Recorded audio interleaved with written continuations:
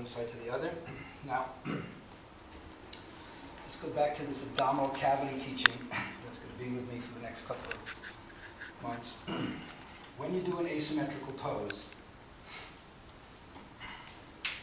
this area in what I call the abdominal cave, roof is here, floor is here, side walls are here, and the back of the abdominal cave is the front of the sacrum. When you do a asymmetrical pose, the abdominal walls can't be parallel. So based on what I'm experiencing in my body, this is the long side, this is the short side.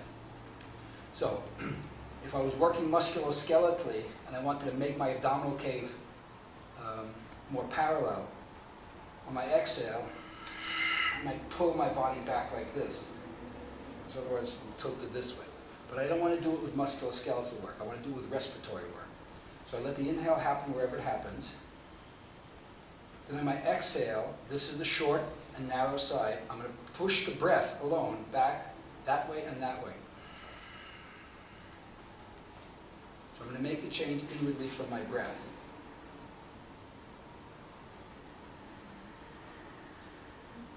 So the breath is going to move my anatomy and not the muscles in the skeleton.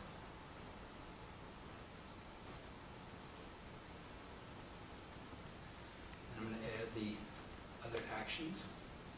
Body to the heel.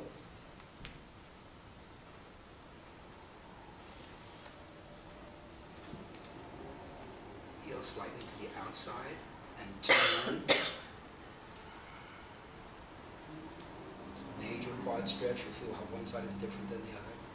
Now into the abdominal cave with the breath. Take the lid out to the side when you come out. All right, give it a shot.